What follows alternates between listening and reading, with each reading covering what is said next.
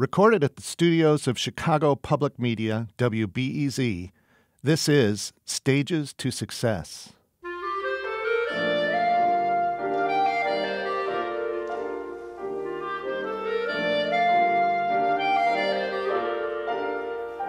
The drive to excel is universal, as is the pride in a job well done.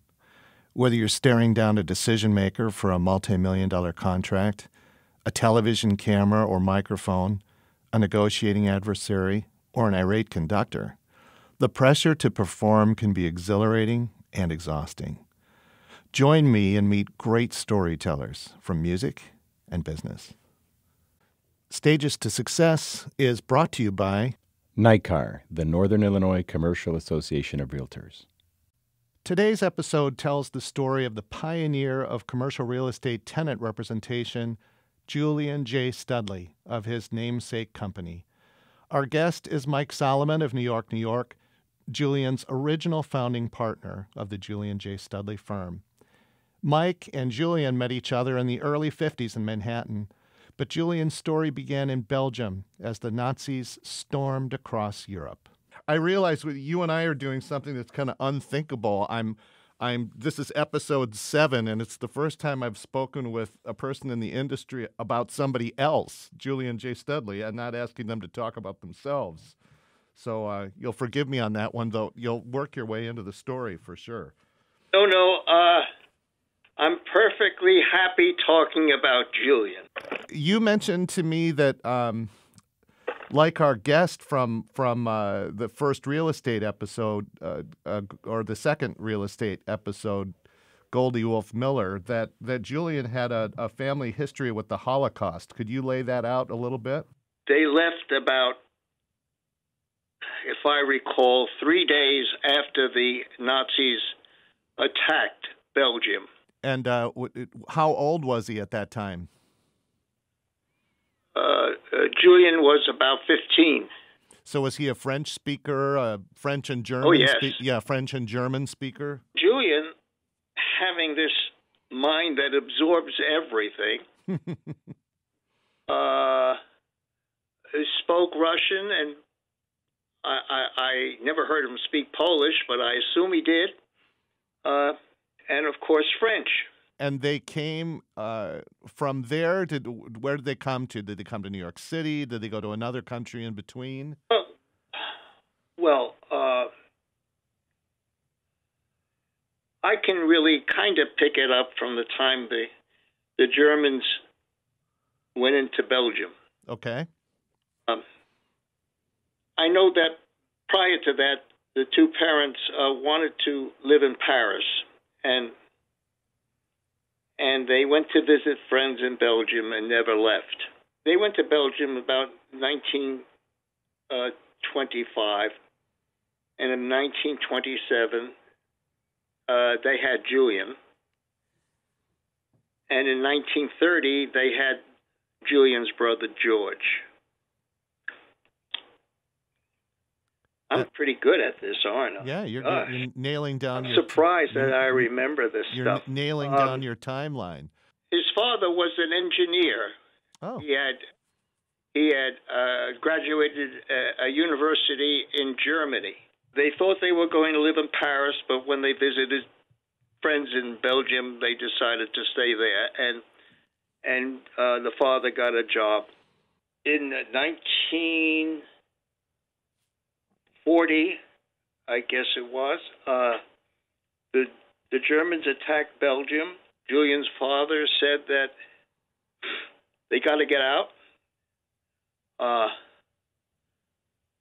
They loaded up their Buick.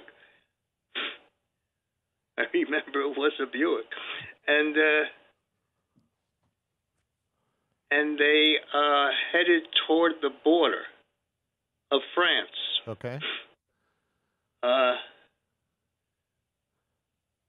Julien put on his Boy Scout uniform and pedaled in front of the car to make it look as if it was official.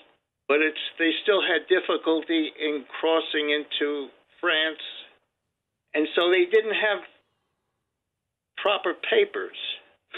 and it was very difficult for them to get past the French.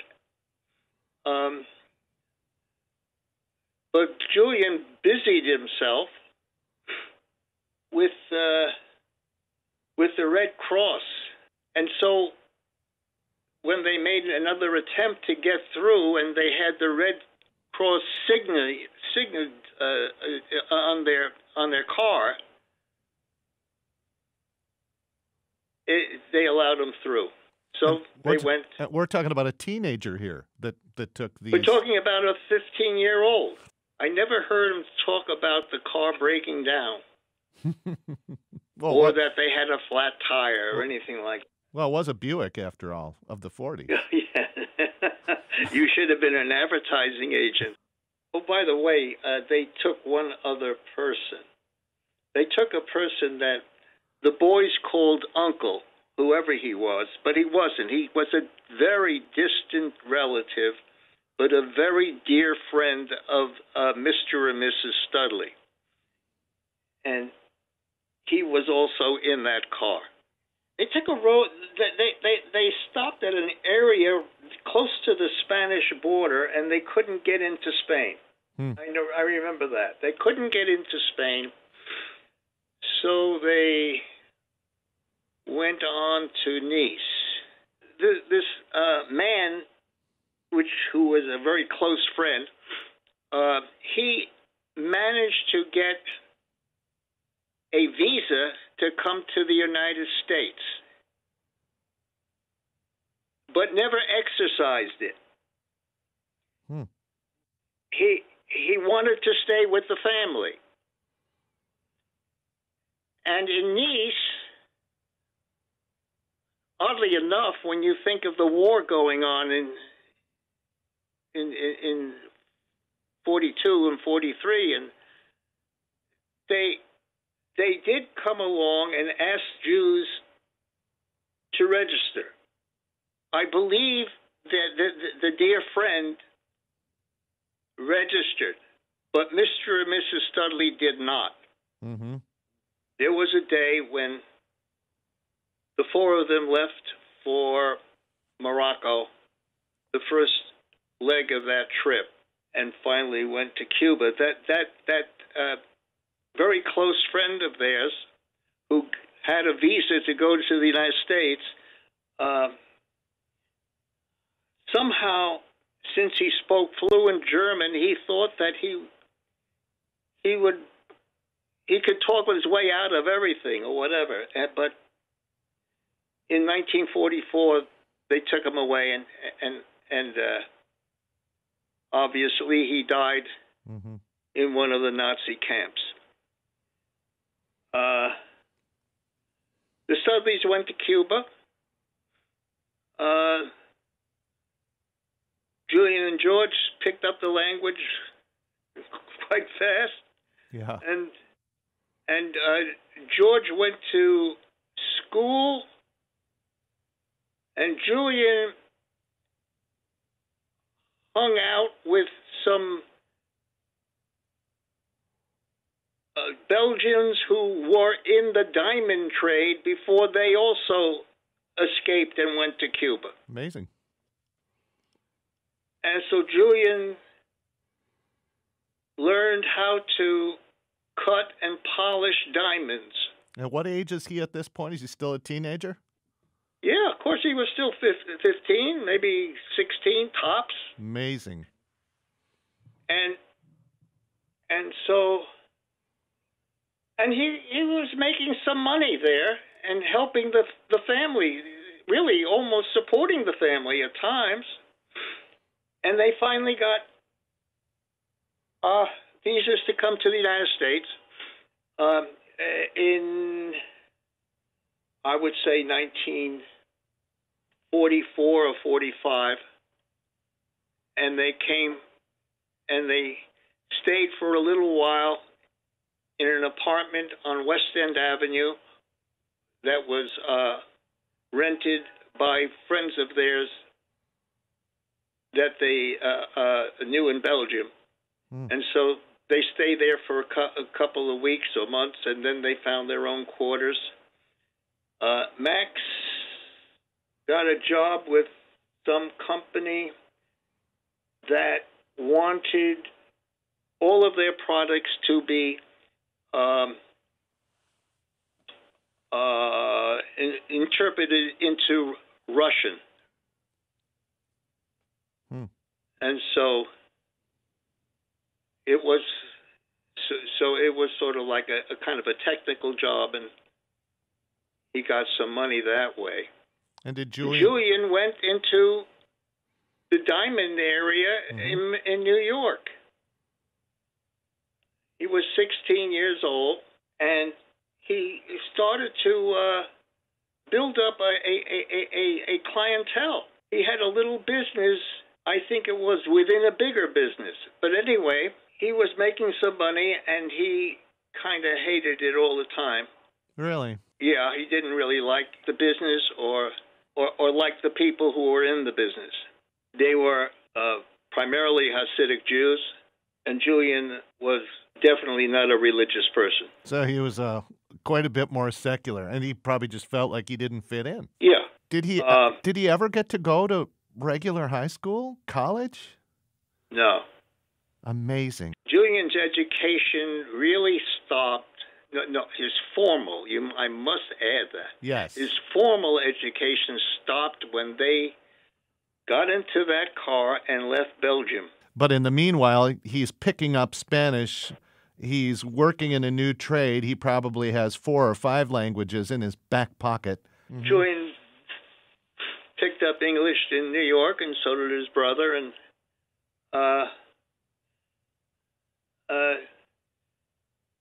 he really was speaking 5 languages, some perfect, some maybe could use some brushing up on. George, his brother, went to high school, and then I think George went to City College and graduated.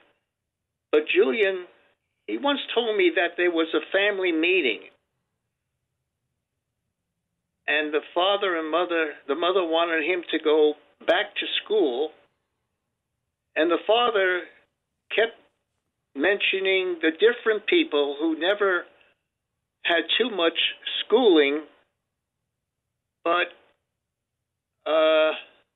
were very successful. Yeah, Abraham Lincoln didn't do so badly. No, Harry Truman didn't either. How did he make this transition from frustrated with the diamond industry to real estate? Did he have 5 jobs in between? 1? What happened? He read an article, I believe in Time magazine, that talked about Zeckendorf assembling the land for the United Nations and selling the land to Rockefeller, and then Rockefeller donating it to the United Nations. Mm-hmm. And he said that really intrigued him. He went to work for a real estate firm named L.V. Hoffman and Company. Okay.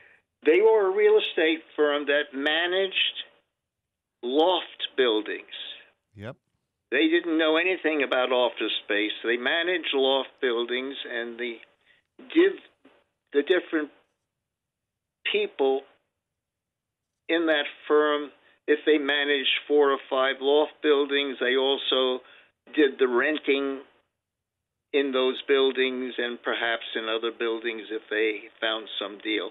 I think that Julien found it very difficult to get a job in other real estate, the more important real estate firms, because, I think it's obvious, right? A guy who didn't have any papers, really, didn't have an education, walking in off the street, not knowing anybody, and wanting a job. That's where he was when he was drafted into the United States Army. He was drafted, and he was going to be sent overseas with his company, and And there was a sergeant who found out that he spoke 5 languages and said, you know, you should apply to, it probably was the propaganda unit of the United States Army. What a perfect... That handled radio broadcasts and you know what I mean, and the Army newspapers what a perfect training! What a perfect training for commercial real estate. I should mention that Julien and George got involved when they were teenagers in the gun running business of helping the new state of Israel. Okay. This was not a religious thing for them at all. It was a national, a nation-building thing.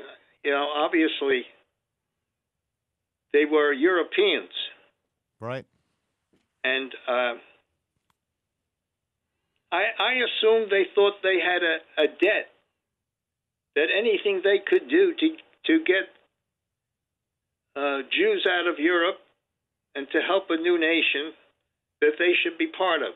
And did that remain a lifetime passion for Julien? No? Absolutely not. But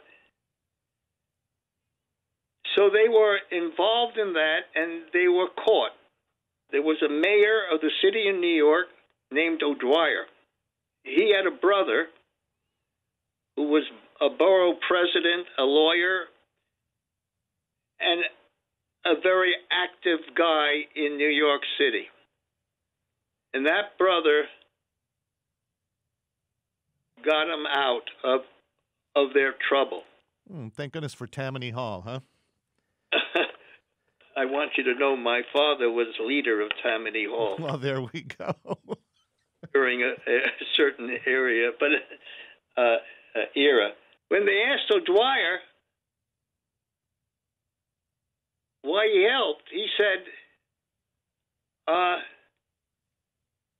anybody who would make it difficult for the Brits, I'll help. He was a true Irishman. There you go. The enemy of my enemy is my friend. Yeah, my enemy's enemy is my friend. Because of O'Dwyer, I believe it was, he needed a boost to get into this very special unit. I believe he used O'Dwyer to help him get in there. The people in that unit were so smart, they could play chess in their mind without having a board. Here is a guy who never went more than the first year of high school, associating with incredibly bright people and holding his own. Well, when he got discharged, he went back to L.V. Hoffman. Okay. He didn't know any place else to go to at that moment. He wanted to become a broker. But at L.V. Hoffman, Mr. Hoffman never allowed any of his salesmen to become brokers. So now I enter the scene. That's what I was going to ask that, because from my notes with Ira Schulman, he said this was around 1954, and I was doing the math in my head. It was, yeah. Now I enter the scene. So I got out of the Korean War, and my father was an insurance broker, and he insured a lot of the buildings that were managed or owned by L.V. Hoffman. Interesting. So he introduced, so my father introduced me to Hoffman, and I met Julien in 1953. So was there something about, did you guys get on well together? Did you have friction? The only kids there. I mean, everybody else were guys in their 50s and 60s, and Julien and I had just gotten out of the Army. Julien, said to me that he wanted to lease office space. He didn't want to be in the loft business. and this company wasn't for him. And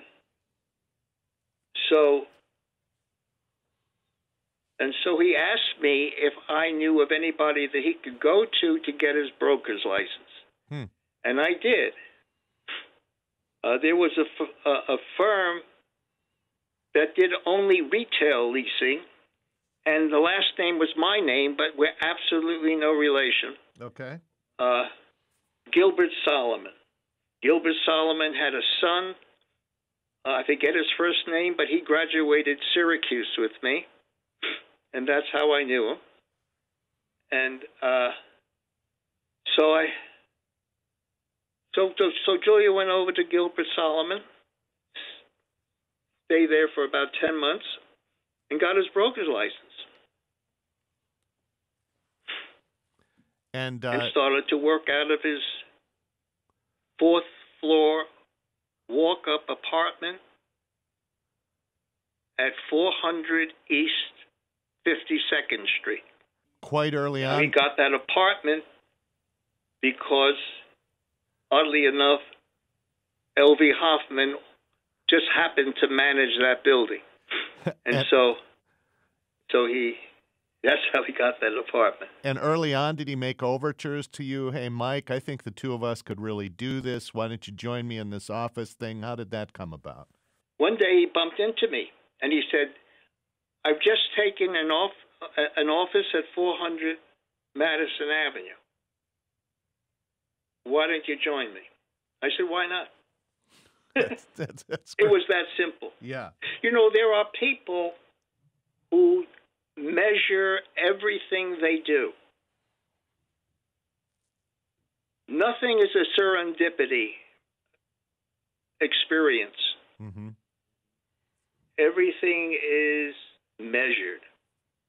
And then there are other people who say, why not? Mm-hmm.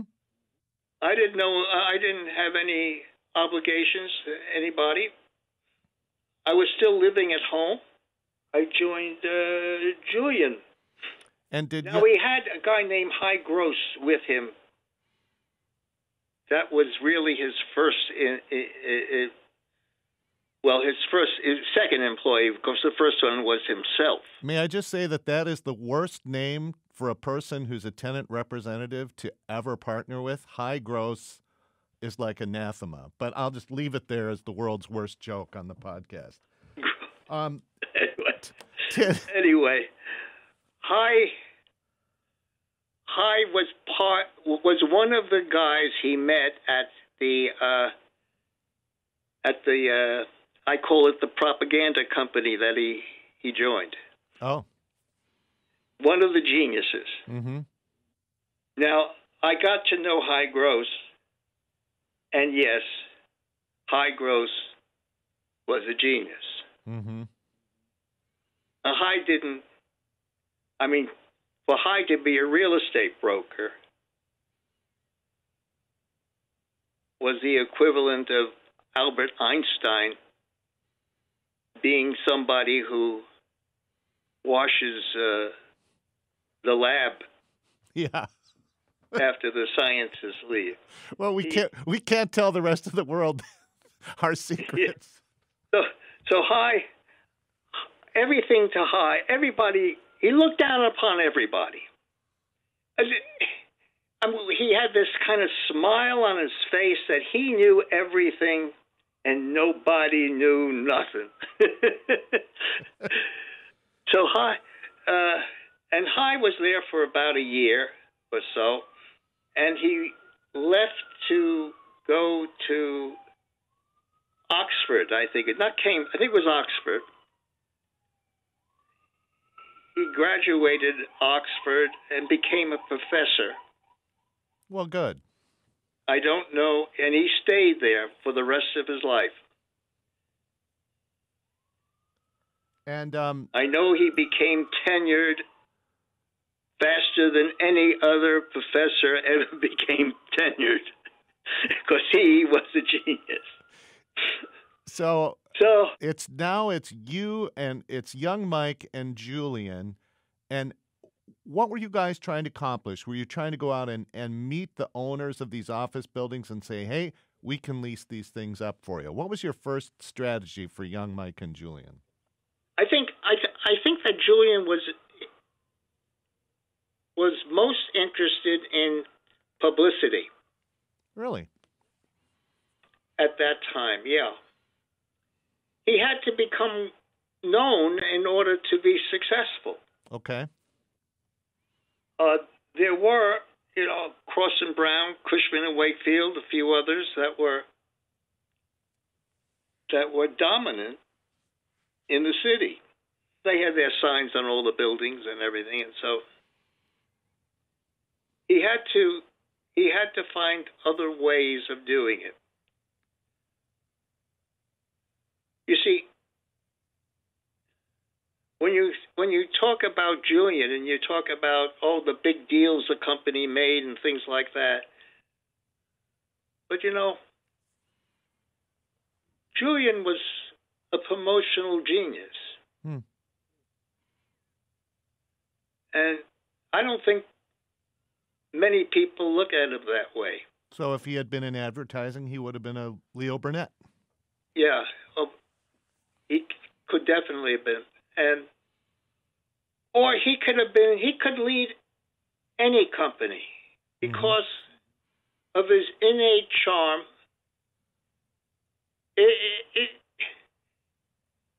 He wasn't going to find the biggest deal. In fact, all those deals you talk about, or may talk about, they were found by other brokers, not by Julien. Well, what was his angle in to promote his name to get himself to the point where you two young guys could get hired? What was the secret sauce? Well, I think the first thing he did, and this came, there was a bunch of new office buildings that were planned and going up in New York. And they provided this rare thing called air conditioning. Oh, my goodness. How about that? Yeah. Air conditioning. You didn't have to open the window. So Julien decided that we should have the Studley report. The Studley report came out, and on each page, it listed a building that was either just completed or ones that were being constructed, and giving all the facts of that building. It's very similar to Barbara Corcoran's story with the residential Yes. market in New York. That's great promotion, just like what you're talking about. And the Studley report really angered Cushman and Wakefield. Why? It gave the impression that these were all our buildings. Oh. Julien made a daring move in a building on 3rd Avenue. It was a site. There was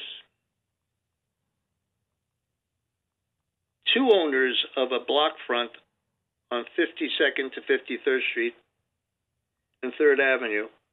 And Julien got an option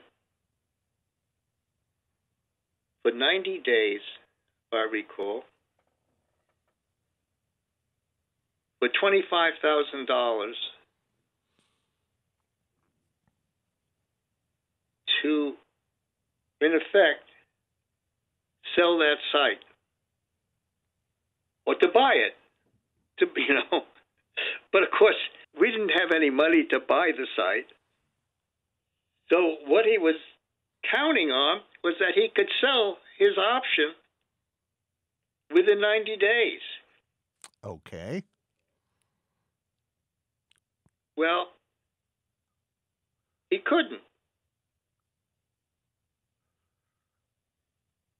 And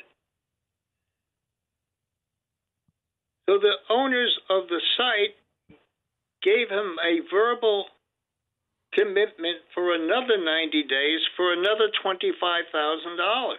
Oh my gosh, this is like double or nothing.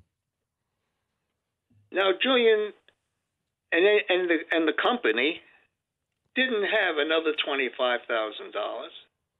Julien got a lawyer named Marvin Traub of a law firm, Dreyer and Traub, which was a very popular law firm among the Jewish landlords in New York. And Traub gave him $25,000. Nice to have friends. And in the next to last day, I remember that clearly, the next to last day, Tishman woke up and said, "Oh, we'll do it." Wow. And for our friends that aren't in the industry, Tishman Speyer is still a huge player today. Yes. Well, so Tishman woke up. Julien made a deal with him where we got 5% of the building they would erect, and we got the renting agency of that building. So you're still in the landlord's court here. I'm really interested when you shifted to the dark side. But that's fine. That's a great play. And now you're involved, and now you've made a name. And there's a name on the building.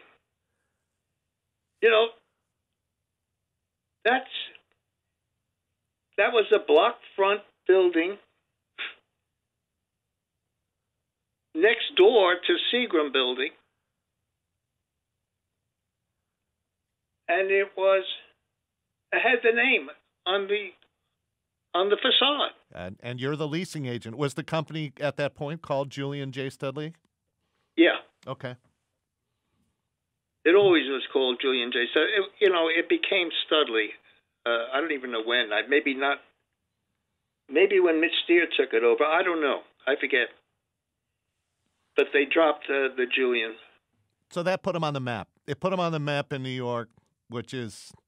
Yeah. In this very closed society, it was very important. Mm-hmm. You had a major, major builder, of an impressive new building going up. So it was important. And you two boys are in your mid-20s?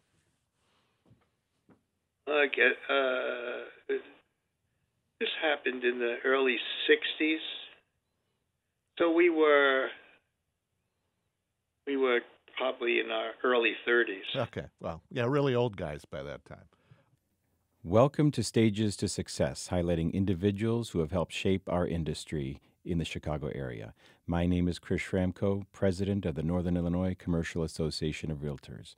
On behalf of our association, we are proud to sponsor this podcast series. NICAR provides valuable tools, resources, education, and networking to commercial real estate practitioners throughout the state of Illinois.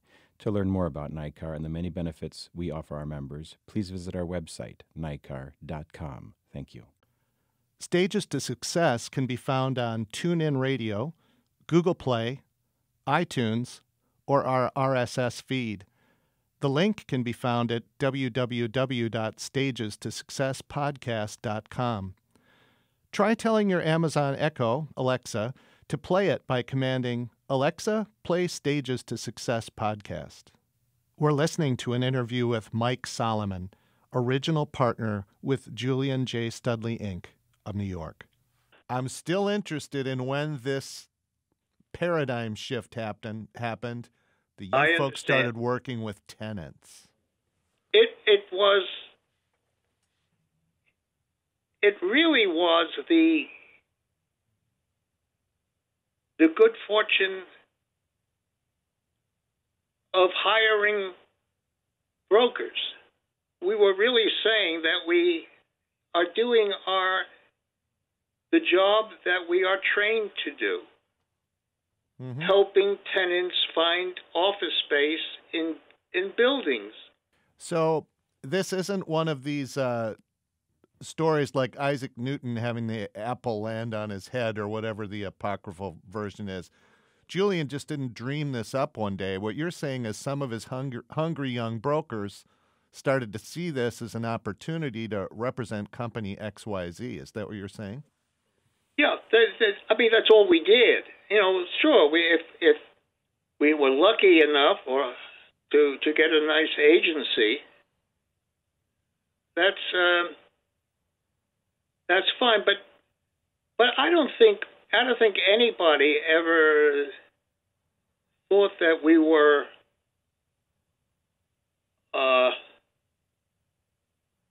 going into the landlord business. Yeah, but you kind of were in the landlord business because you were leasing that huge new site. So at some point you had to make a shift where you're not just leasing that building site. You have we were just. I don't think we were making a shift. I think we were just opportunistic. Okay, so when you were being opportunistic, it's funny because that's exactly the same word that Goldie Wolf Miller used. While you were being opportunistic, does one tenant account stick out in your mind where you said, wow, we're going to actually represent this company and take them to a few buildings? Let me tell you a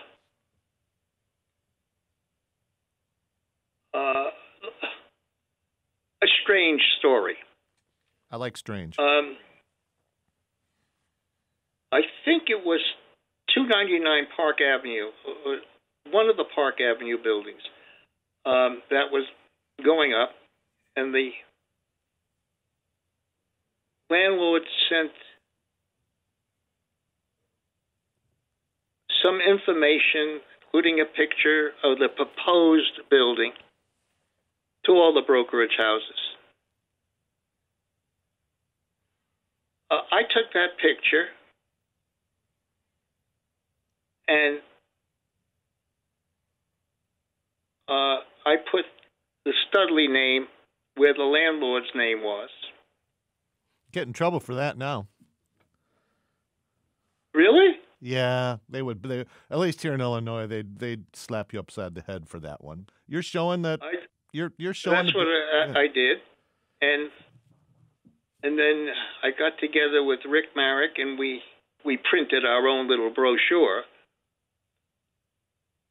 with, of course, the Studley name and the picture and everything, and we sent it out to law firms, and a man named David Schwartz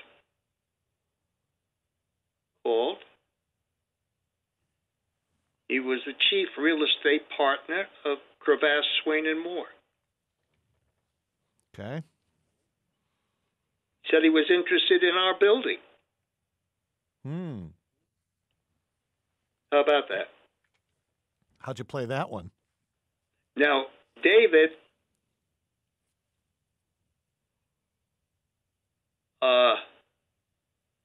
after we had a couple of meetings, he said, I would like to meet Mr. Studley.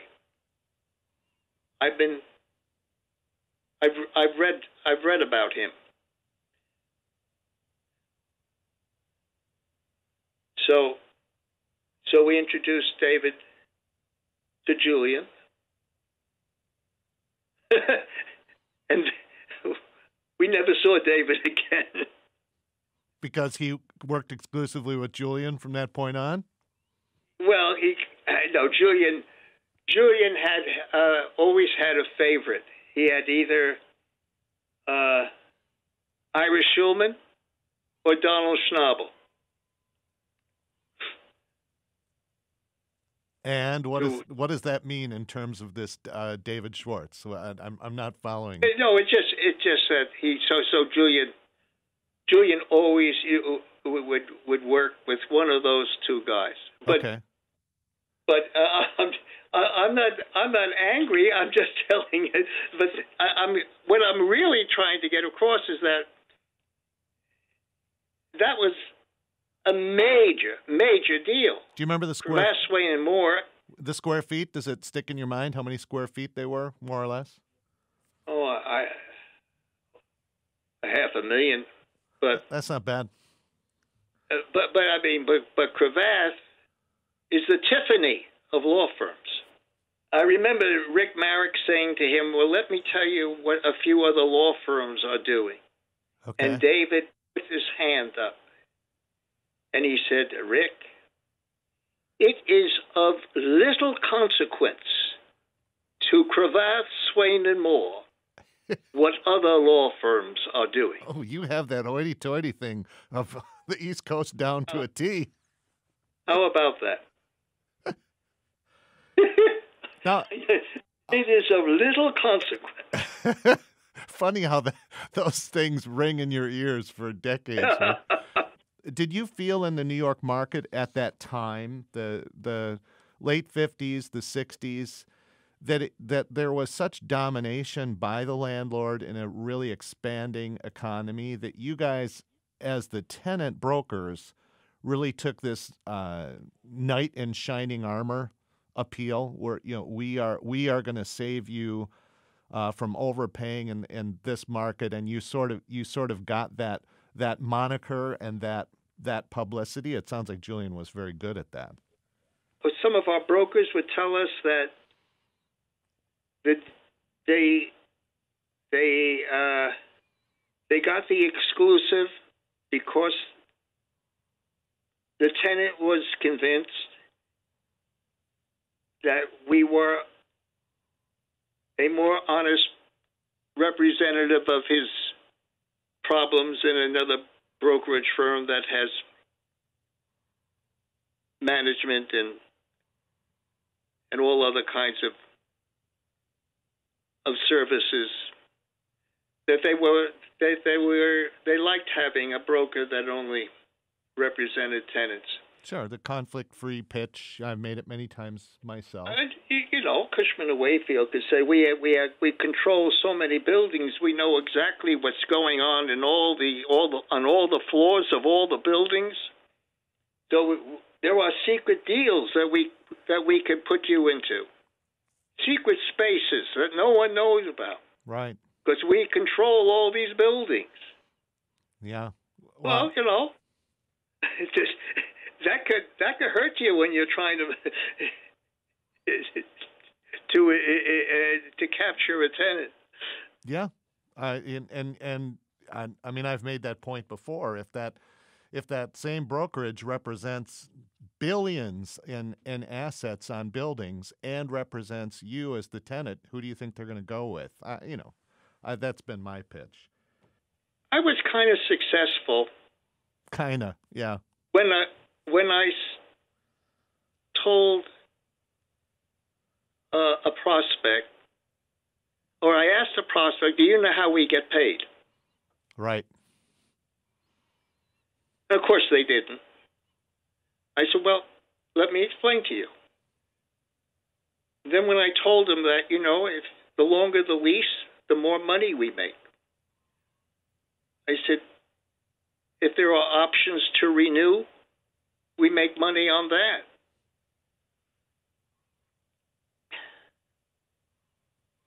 And they kind of appreciated that when no other broker who was wooing them ever said that. Right.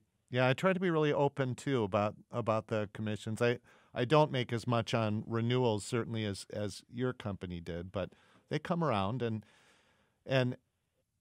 actually, I find that many clients have absolutely no idea that the landlord would be paying the tenant broker, just like the seller of a house pays the broker that represents the buyer. Once you make that connection for them, it's of course. But and you get that argument from the client that says, well, then my rent's going to go up. But then you show them the savings that you make in the negotiation for them and how that compares to the commission, and it usually makes the pitch for itself.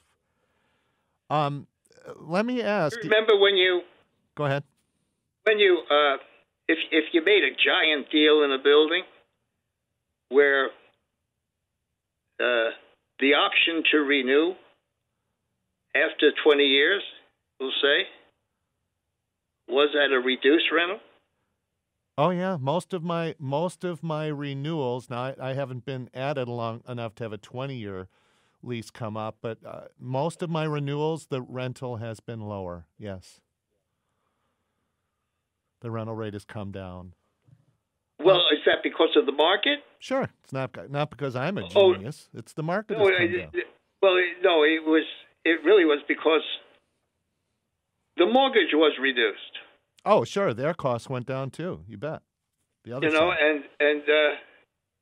and the broker says I was responsible for the mortgage in the first place.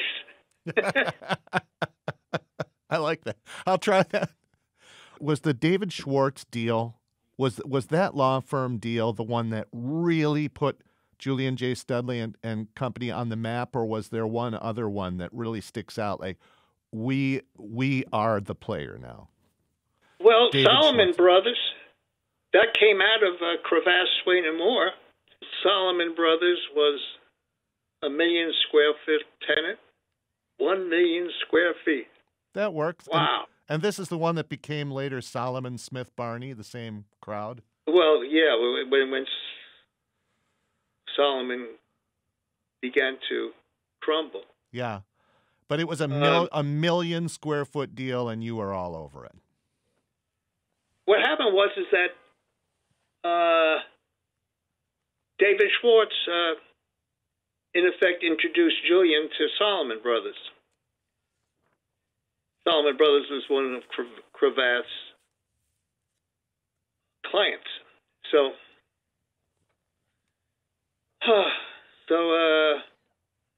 Solomon Brothers had just lost a deal they thought they were going to make somewhere in Midtown. I don't know.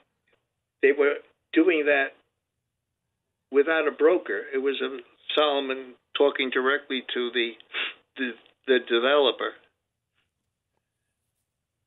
And David said, why don't you speak to Julien Studley? So a deal was finally made at 7 World Trade Center. Larry Silverstein owned that. Now Larry Silverstein is involved with the entire World Trade Center. Right, of course. So anyway, it was a very, very difficult deal.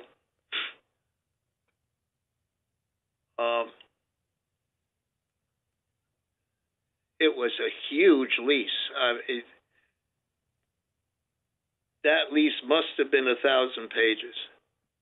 My guess is that Larry Silverstein thought, he canvassed the market, and he said there is nowhere else that this company can go. If they want to make a deal within the next 12 months, there is no other building. So I'll just hang tough. And of course, Solomon Brothers says, don't you know who we are? I'll go back to your question, your point. You said, when did Julien J. Studley really start to hit his stride? That's where I interrupted you. When we really started to become a power in New York, may have been Mitch Steer. Mitch Steer brought in himself, a great analyst, and 2 very, very good brokers. So this individual joined your team, and all of a sudden, business just exploded. Yeah, Mitch Steer, there are people who have a little magic. Yep. And there are people who are just, very good brokers. But Mitch had magic. I'll tell you a story which doesn't really concern the leasing of office space. Mitch and his group were going to Rockefeller Center to make a presentation to a law firm.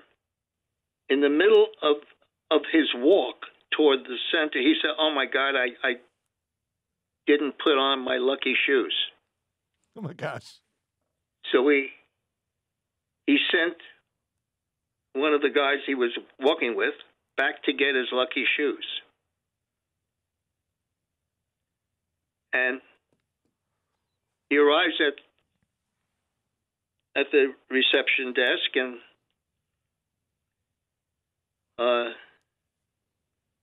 in a few moments they usher him in to the conference room where there are, we'll say, 10 partners sitting around waiting for the presentation.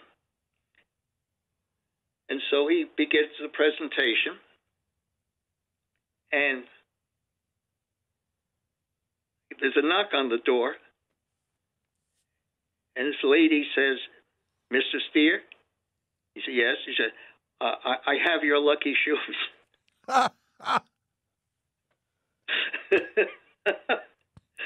Well, I want you to know that was the biggest icebreaker in the world. Really? He played it for good, huh?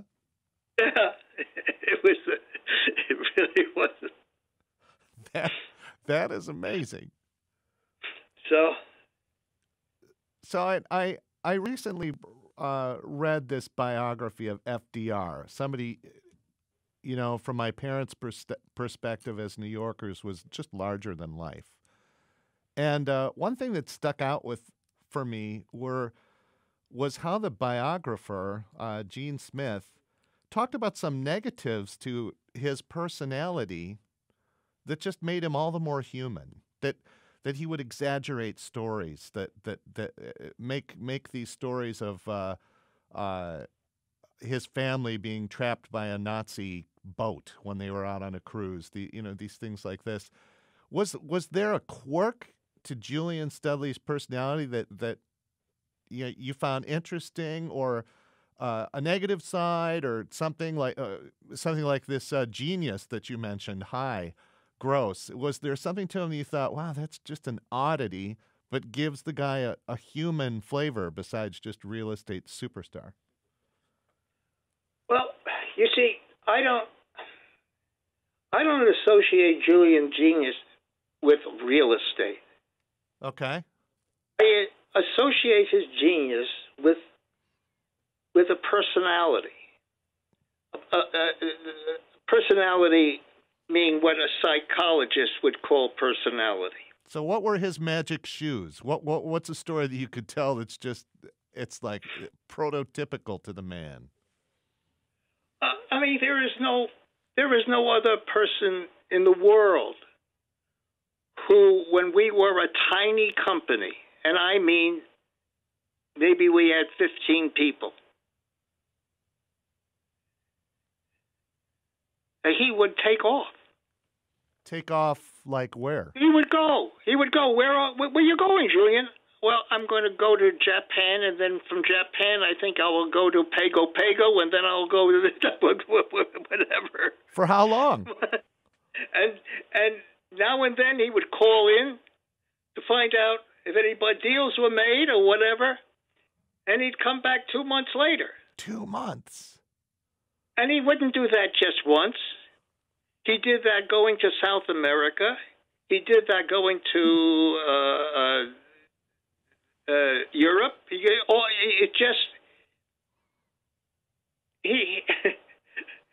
I mean, what other guy who's just starting really a company would do that? What was it? He didn't have any money. That he could, he wasn't the playboy of the Western world. Was it Wanderlust with him, do you think? He just needed to go out and see the world? It was part. When he started the Studley trips, he started the trips in 1970. It was the commitment trips. Anybody who made over a certain amount of money that year, or the previous year, would,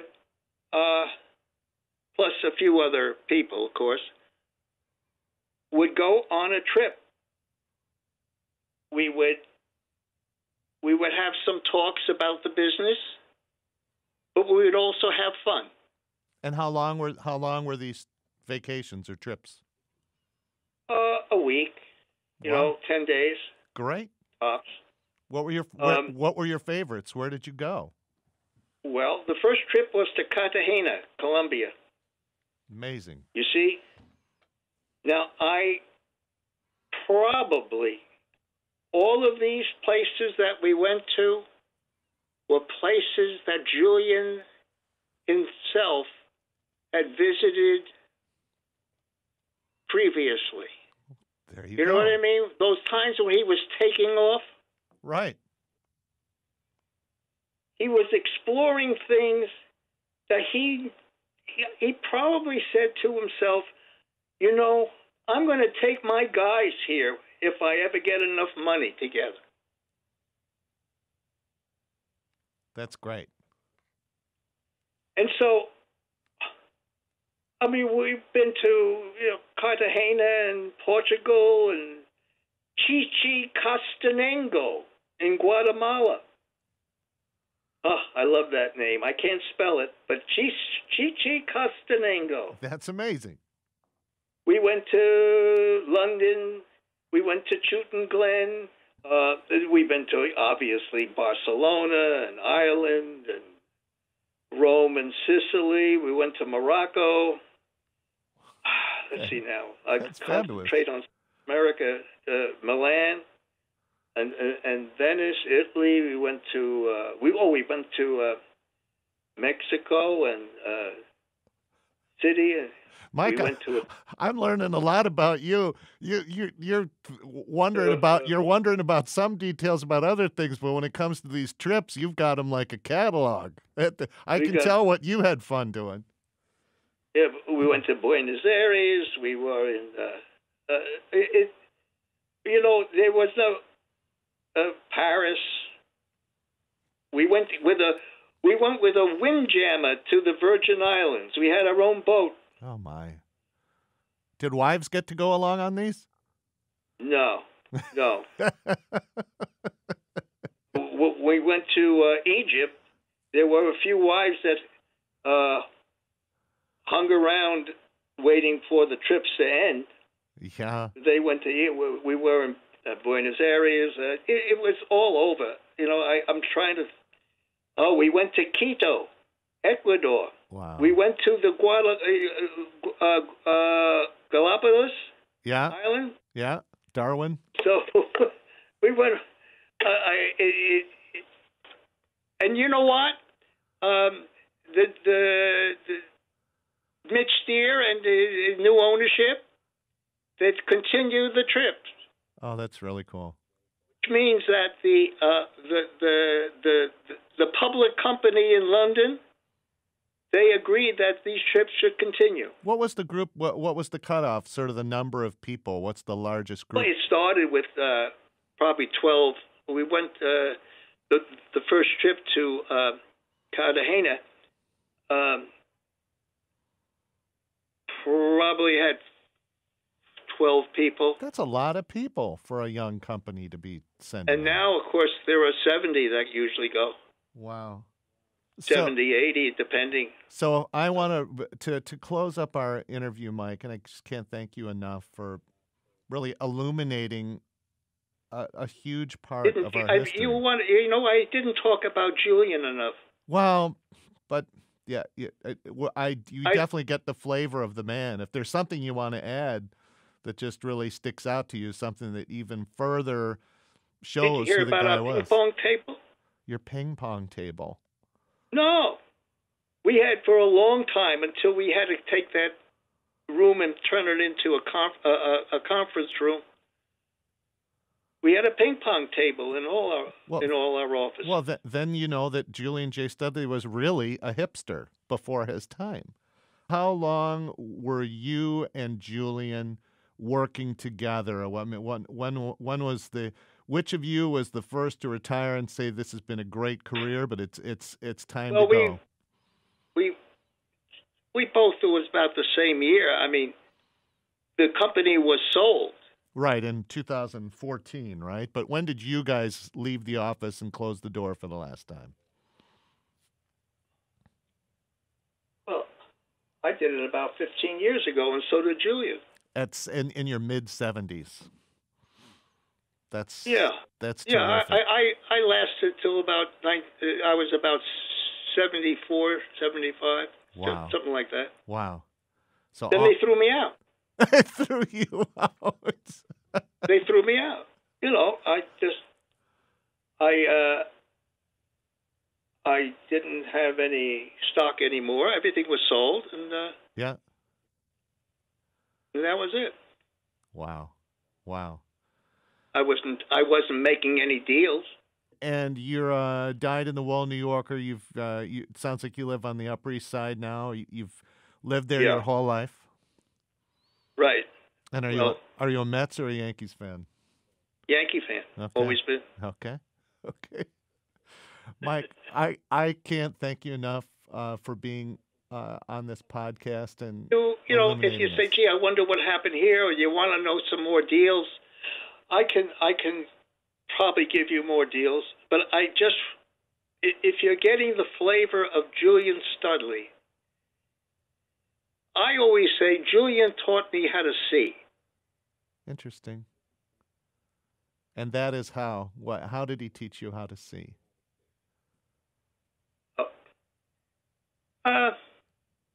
Well, if we were walking together in some market in some dusty little town, he would press my arm and said, Mike, look over there. And there would be some native sculpture or something like that in effect, really was a piece of modern art.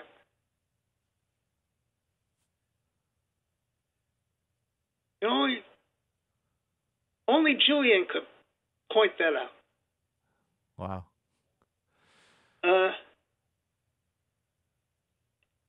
He sounds like... He didn't have to be in real estate. He was a very gentle man that could get a little angry, could have a little temper at times, but was just understanding. And that's why people I guess, crowded around him. Mm-hmm. That, wanted to be in this company. There was never any bad things ever said about Julien Studley. Yeah. And it sounds like be in his company in the professional sense and be in his company with a small c in the personal sense. There was just great loyalty. Very few people ever left. Wow. Because the people were smart. The people were loyal. Yeah. And we had fun. Really. I can tell hearing you talk about those trips. I can tell. Yeah, there was always a little bit of fun.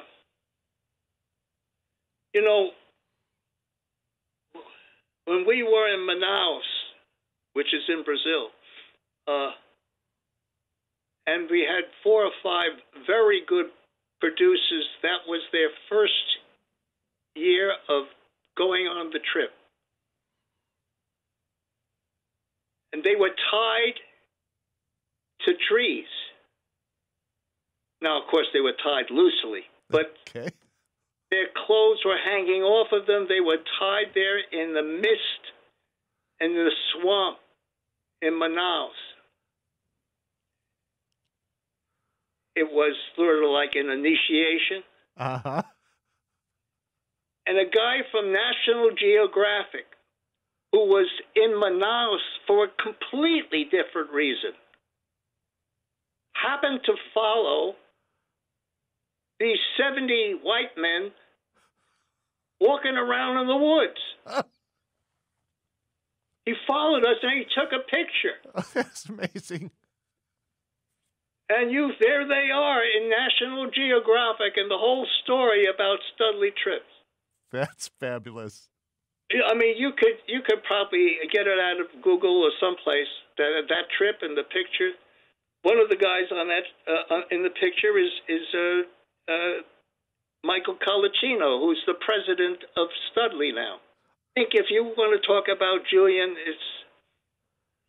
it's somebody who never graduated high school, yet probably read more than you and I put together. Yep. And been appointed to, the new school. Julien was practically the boss of the new school. Wow. Julien was the one who found that president, Kerry, the former senator and governor of Nebraska. Okay. Julien said to Kerry, could you think of somebody for the presidency of the new school? And Kerry said, what's the new school? He said, well, why don't you look it up? Wow. So Kerry came back to him and said, Julien, were you thinking about me when you asked me to find somebody? Julien said, yes, of course. Figure it out. That's great. But you say to me, well, how did Julien know a former governor and senator of Nebraska? There are histories and stories that go, I can only tell you that I am lucky that many, many years ago, I walked in to an L.V. Hoffman office. Yes. And met that man. And as you said, serendipity. And just go. Wow. Thank you. Thank you, Mike. What a privilege and what an honor to speak with you. I hope you enjoyed and were touched by today's interview with Mike Solomon, original partner of Julien J. Studley of New York. I'm your host, John Hunter. Digital editing and technical assistance from Monty Scott, and recorded at the studios of Chicago Public Media at Navy Pier.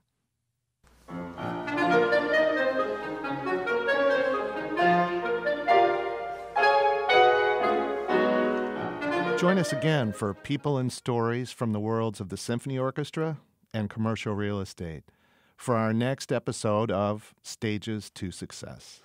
To success. To success. To success. To success.